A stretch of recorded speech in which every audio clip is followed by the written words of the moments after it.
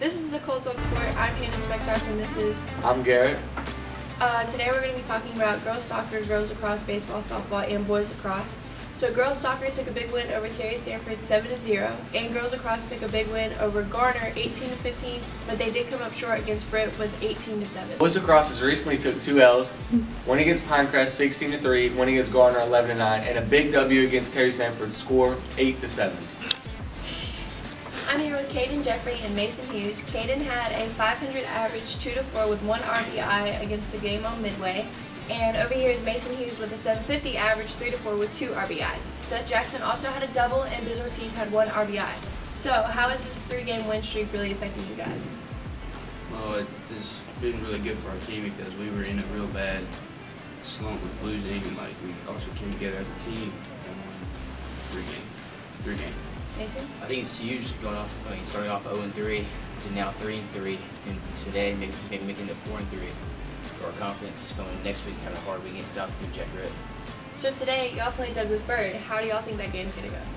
I think we're gonna be really good. I mean, Midway was a really good team. We showed them that we were better, and then we just fine against Douglas Bird. Alright, and they played Corona Sweat with a score of 8-7, and they played 71st with a score of 17-0. Today, the game is home against Bird. It's a $7 entry fee, and the game starts at 7. So we're here with Sabrina Hanson. and we're going to be asking her a few questions about the game. So in softball, we recently took 3 big W's, one against Purnell Sweat, 4-3 in a good 14-inning game. 71st, 28-0 at Midway, 7-0. Alex scored the game-winning run against Purnell Sweat in a 14-inning game. In such a long game, how do y'all stay in it and not lose focus?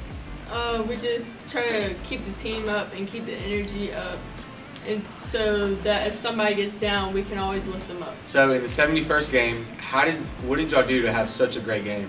We just kept the energy up. We came out there ready to play, and we put in our best work. And the Midway game having such a good game, 7-0, what did y'all do well that game? Our defense was really well. Lexus pitching was great. She struck a lot of people out, and our hitting was on, and Kylie Holt had a home run.